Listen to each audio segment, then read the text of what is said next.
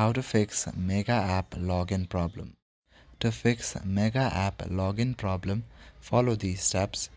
If you are facing a login problem, then this might be due to various reasons. Either ways, you can follow these steps to resolve the issue. Firstly, you need to check for your network connection.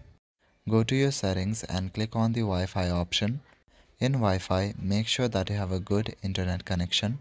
If your network is lagging, then remove the network and re-add the same network or a different one.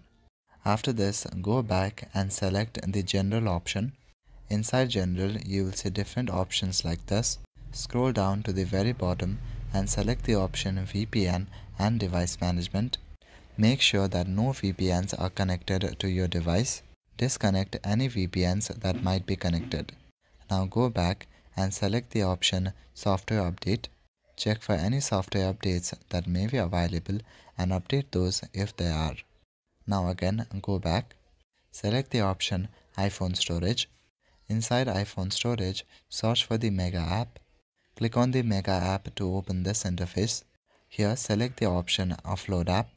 Again tap on the Offload app option at the bottom.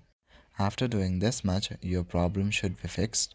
But don't forget to give your device a quick restart. So that is it for this video. I will see you in the next one. Thank you.